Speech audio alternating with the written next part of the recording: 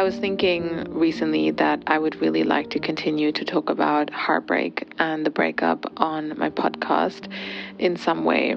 And immediately this part of my brain was like, oh, are you sure you want to go there? Like, it's been so long and you're so okay now. Like, why even go there?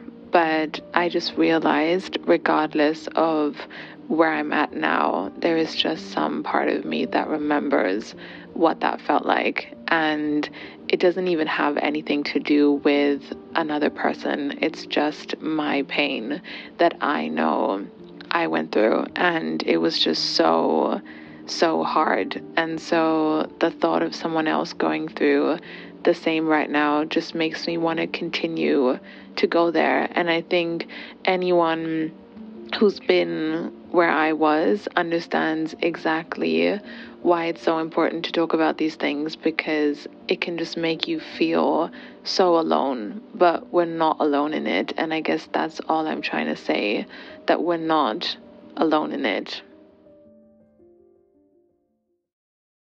Hi everyone, and welcome back to the podcast. I hope that everyone is doing well. Today, I wanted to talk about how to get through heartbreak, how to get over someone, how to get over a breakup, and all the rest that kind of falls into this topic. Now, if you have watched some of my other episodes, you might or might not know that a while ago I went through a breakup myself. And if you watch those episodes, you will also know that it was a really difficult thing for me to go through. I really struggled with it a lot, but in that process, I also learned a lot. Heartbreak sucks. I mean, it's really just such an awful thing to go through, but also weirdly such a universal experience that so many people can relate to. And so after going through that experience so intensely in the way that I did, today I wanted to share some ways in which I did manage to figure it out eventually and let go in the ways that I did. I would like to continue to give more of an unfiltered perspective on the experience of heartbreak and how hard it can really be, while also acknowledging that you really have all the power within yourself to eventually dissolve that pain and step into your happiest, freest, most amazing version. So yeah, let's talk about that today. Also, if you enjoy my content, please feel free to like the video, comment down below, and make sure that you are subscribed if you aren't already. Your support really helps me out a lot. And so, yeah, now that we have all of that out of the way, let's jump right into today's conversation.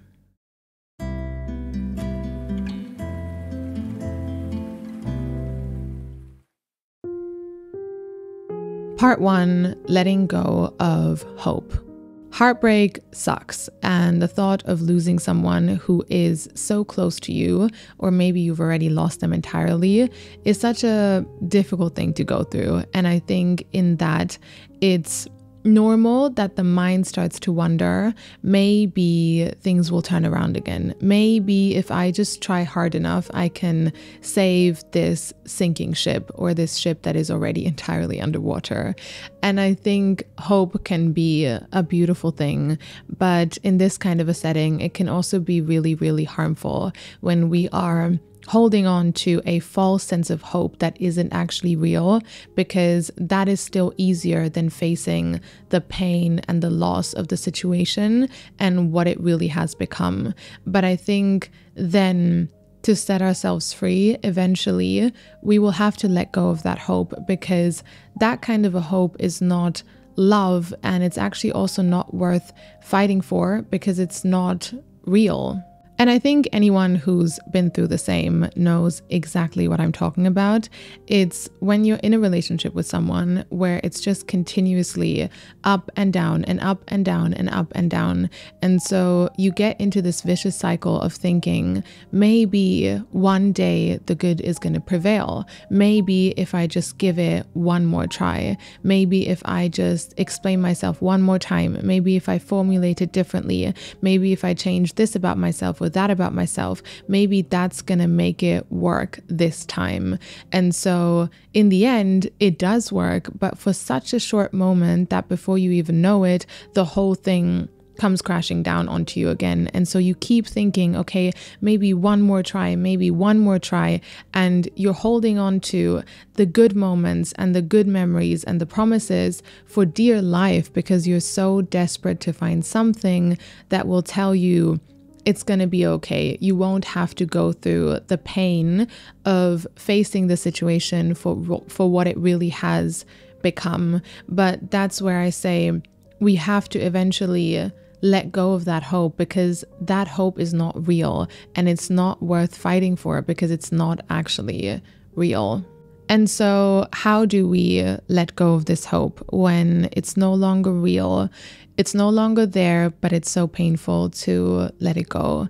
It's definitely not easy, but I think what it really comes down to is just choosing yourself first. Like, you get to a point where you realize that no other person on this planet is worth you being in so much pain.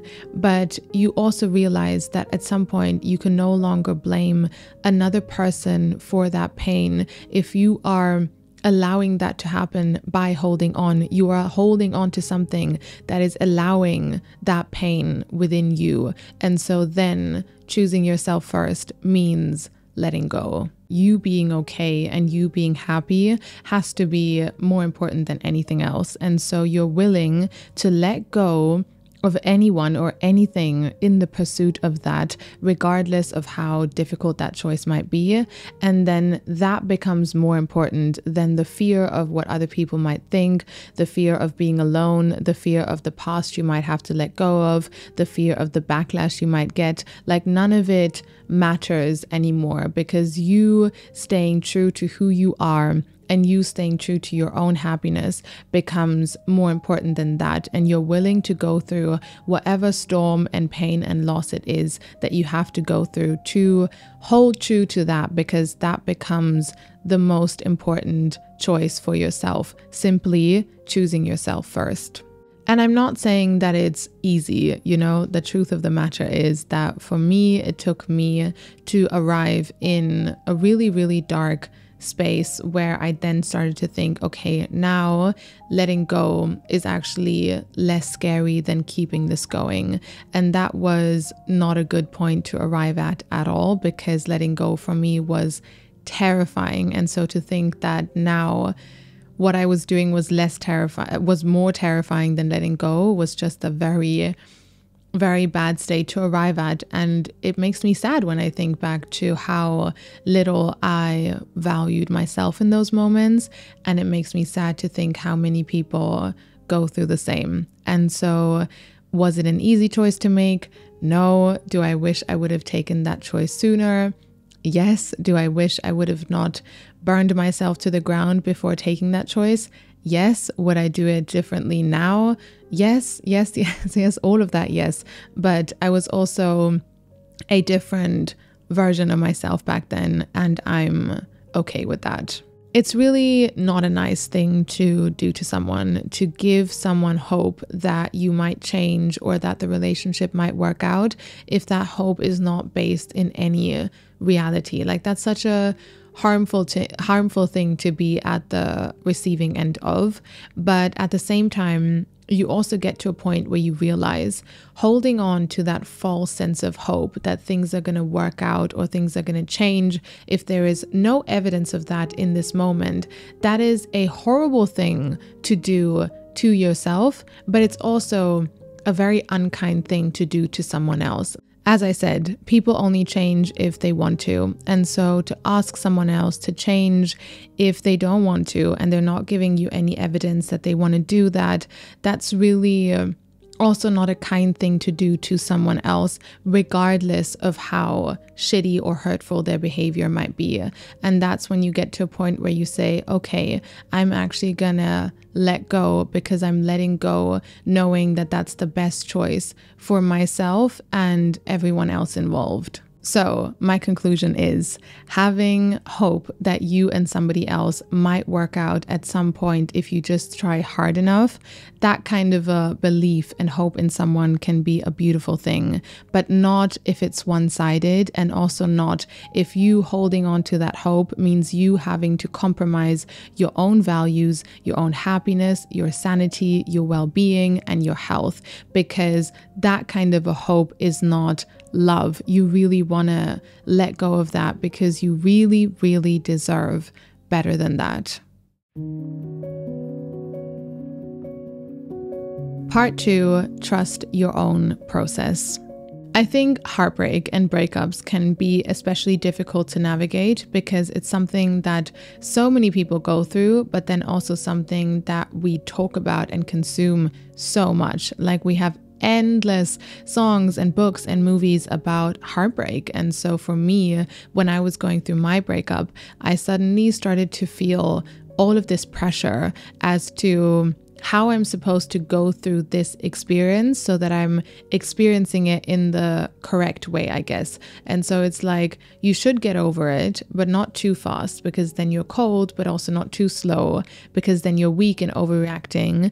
And do talk about it, but not too much. And do move on, but not too fast. And this and that and this and that, until eventually I realized there is no right or wrong way to go through heartbreak. You just have to go through it in the way that is unique to you, regardless of what other people think of that.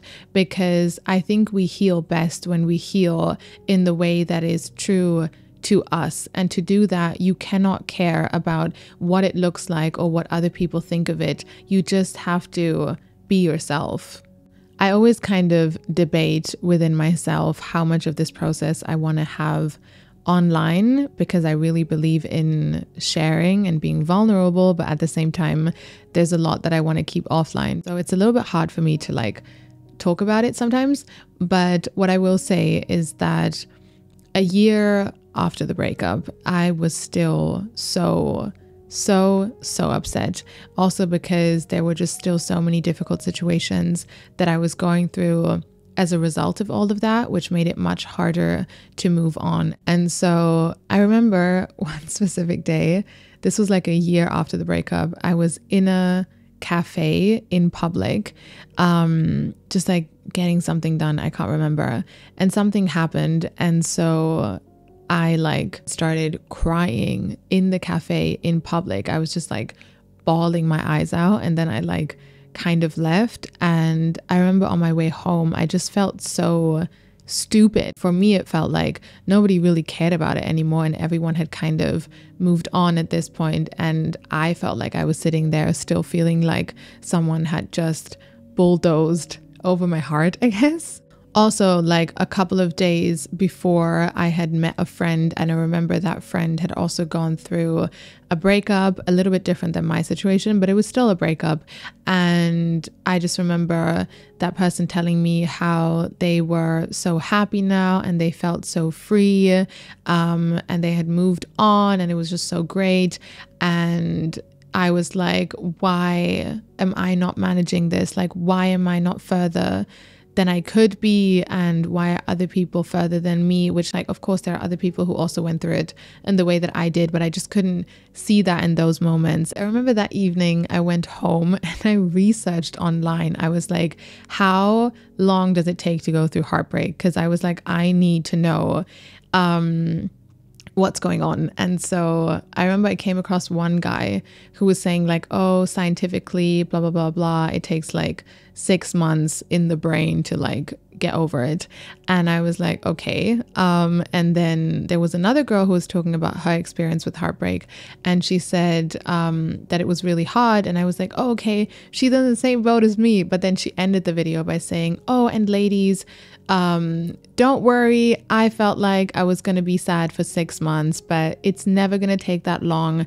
I'm sitting here 3 months later and I'm thriving. So just keep going. It's not really that difficult, actually. And I really appreciate that these people were sharing their experiences, and every experience is valid in their own way. But I'm just saying, for me, in those moments, that made me feel so bad about myself, because already being in so much pain is hard. But then when you start judging yourself for what you're going through, it just makes the whole thing so much worse. The thing is, at some point, I had beaten myself up for not being where I should be for so long that I got to a point where I just stopped. Like I could no longer sustain the additional judgment that I was putting onto myself with what I was already going through. And so I got to a point where I just said, fuck it. Literally, I don't care anymore. I'm just going to go through this in my way, and I don't care about what it looks like or what other people think of it or how other people are reacting to it. I'm just going to do me. And it took me a long time to get to that point. But I would say that point and that decision was actually the moment where I set myself free. It wasn't the point where I was over it. It was when I just said, I'm going to accept myself. That's where I personally really found freedom in a way. So anyone I meet now who asks me, how did you get through heartbreak? How did you get over it? Blah, blah, blah, blah. I always say you just have to go through it in the way that is unique to you, and don't care what anyone else thinks of it. So if you just want to cry for 1 week and then move on with someone else, then you're allowed to do that. But if you're sitting there a year after still crying and super upset, then that's also okay. Nobody can tell you that you should be further or less far than you actually are, because it's your process. And the biggest gift you can give yourself is to simply go through it in the way that is right for you, because we all get over it eventually. And when you're on the other side, none of it matters anymore. But to get to that point, you just have to stay true to who you are. Like, for example, around 6 months after the breakup, I remember everyone was already slowly like over it, and nobody really cared about it anymore. People weren't really asking me about how I was anymore. I felt like this was like, okay, it just happened now and it is what it is. And I remember around that point, I actually uploaded a video where you see me crying, and I'm just saying how shitty it is what I'm going through and how difficult that experience is. And for some people that might have been ridiculous, and if I would have cared what other people thought of me, I would have not been able to put that up. But that video, now looking back, was such an important part of my process and of my healing. Like, I had to do that to get me to where I am today. Now, would I do it again today? Probably not. I have taken that video down now, but in that moment, it was such an important part of my journey. And that's what got me to where I am today, or the moments where I just broke down because I was feeling that, even though everyone around me was telling me, Alina, this is way too long ago that you should still be upset about it. Or the moments where I was just myself and I was going through the experience as me. I feel like that's really what eventually allowed me to let go. And this also applies to moving on. You know, I think there's this idea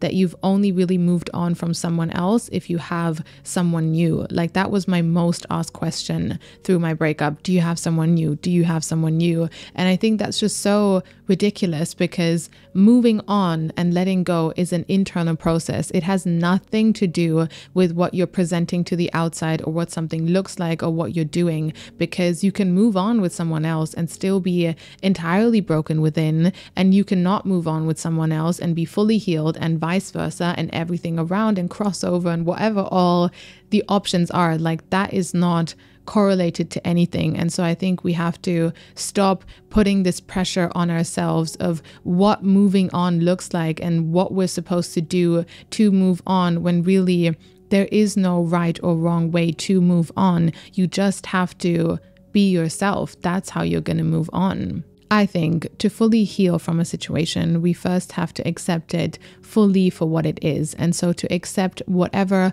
heartbreak or pain or sadness that we're in without wanting it to be any different, without asking ourselves to be further than we are, without trying to speed up the process, and without caring what other people think of it. And the funny part is we think, oh, if I fully see this pain for what it is, then I'm just going to stay stuck in it forever. But it's actually the opposite. When we fully see the pain for what it is, we also create the opportunity to fully let it go. Like you come out the other side completely and entirely free of it on every level, because fully looking at it for what it is and going through it also creates the opportunity to then fully let it go. So to anyone who's going through heartbreak at the moment, just know that you do come out the other side, and on the other side you will think, oh my God, why was I ever so upset about another person? And you will feel so free and so happy.